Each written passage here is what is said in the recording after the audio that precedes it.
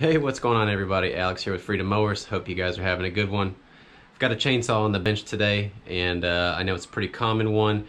So we'll jump right to it. We're going to be doing a carburetor swap, and I will show you all how the fuel line routing is on this, because in the past I have messed it up, and I know it can be a little bit tricky if you don't know how to set it up correctly. So let's jump right to it, check it out, and let's get started. And this is what we've got on the bench today. It's a Poulan Wild Thing 2375. This is an 18-inch bar machine, but this doesn't have to necessarily apply just to the Poulan Wild Things. A lot of the Poulan saws with the primer bulb setup, as well as some of your Craftsman chainsaws, they're all running very similar carburetors and fuel line setup, so you can apply this to multiple different machines, and hopefully this will help you guys out. This unit has been sitting for a while, and I tried to get it cranked up the other day and it would not run with fresh fuel. I did end up putting a little bit of fuel down into the throat of the carburetor and pulled it a few times, and it kicked over. So I know it's having an issue with the carburetor, and I've got a new carburetor from hippo360.com, so we're going to try that out today. I'll leave a link below in the description. You guys can check it out. So we'll get started on this. I'll get the top cover off. We just have 3 flathead screws on that, and I'll get this top cover removed and we'll move on from there. And I've got the 3 screws on the top cover loose. So you can go ahead and remove that top cover, and then we have our air filter and air housing exposed. Once you take the filter out, you'll have 2 8mm nuts to get off the studs. So we'll take those. You can just take the air filter housing off, and then there's a gasket that goes between that housing and the carburetor.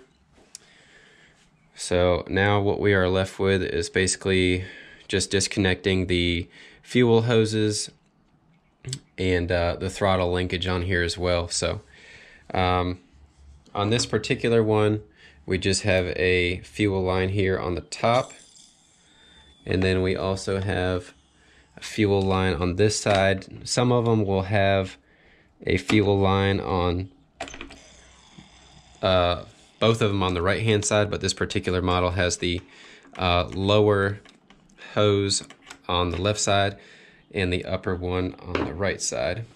So we've got these 2 fuel lines disconnected, and we can go ahead and pull up the choke arm and pull this back.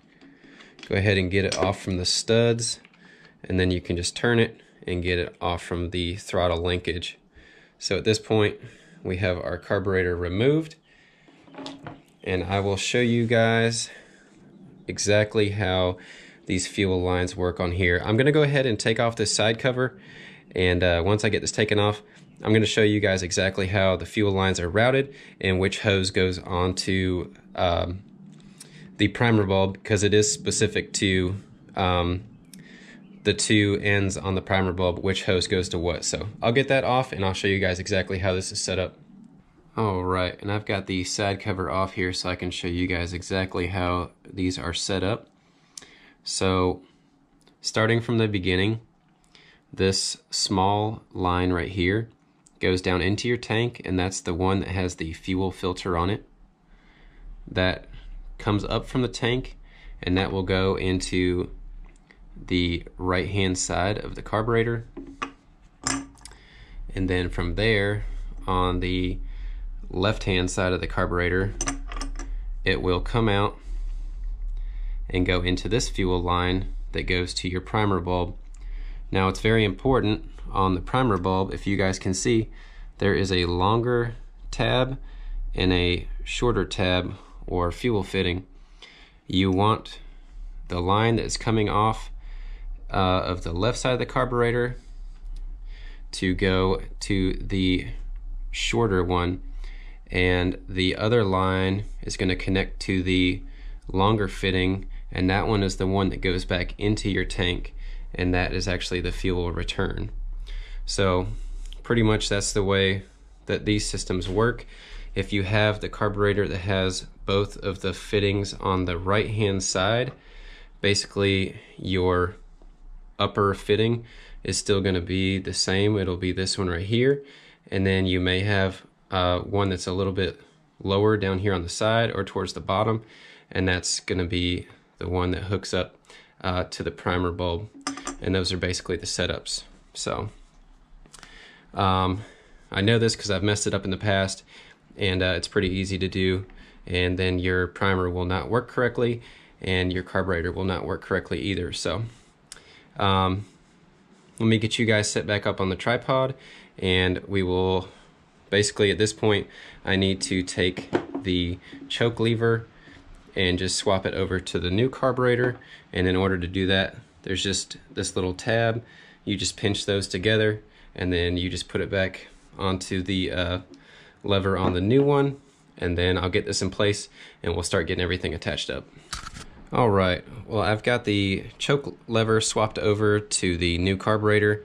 I did also want to mention, make sure your gasket is good here, this base gasket that goes between the carburetor and the intake manifold here on the front. And so we should be good to go ahead and get everything put back into place. I'll go ahead and get the throttle, just get that arm back in there. And then I think it's easier if you pull the throttle back on the actual trigger, and then you can get the carburetor onto the studs.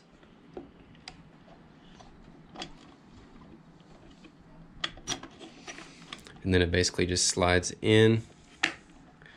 Have our fuel line here on the right hand side, just connect that right up to the top. And then we have our other fuel line, which I'm probably going to have to get some needle nose pliers to fit, but the other line is just going to go right onto that fitting. And after that, just make sure that your gasket goes back on, and then we'll mount up the air box. So basically exactly reverse order of how we took it apart. So I'm just going to hook up the fuel line, I'm going to get the air box back on here, and get the primer bulb back on, and I'll show you guys from there. Alright, and before I get everything totally buttoned up, I just put a little bit of fuel in the tank because I want to show you guys exactly how this is supposed to work. This is going to draw fuel up into the top of the carburetor, then it's going to come back down out of the bottom here through the primer bulb and then return back to the tank. So if you guys watch this fuel line here, I'm going to go ahead and squeeze.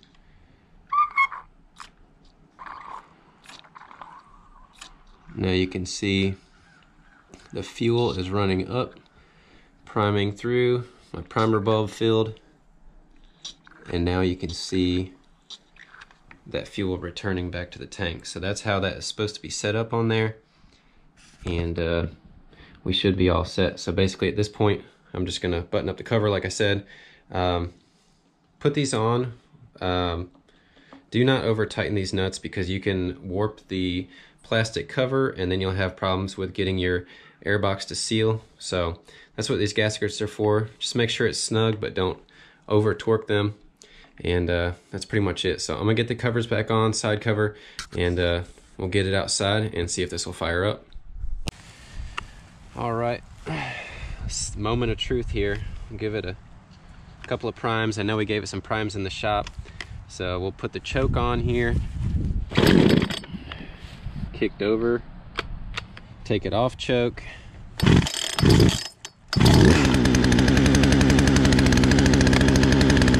Let it warm up.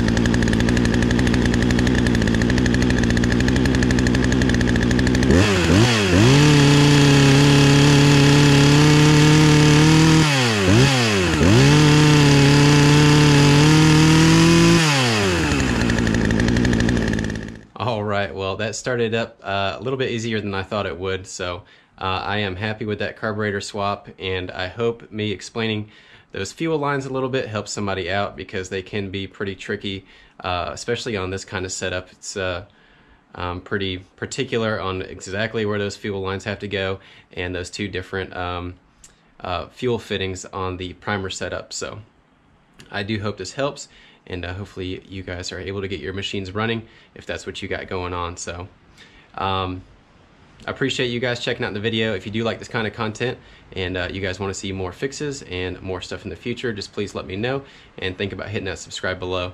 So on that note, let freedom ring, let those small engines sing. I'll see you guys in the next video.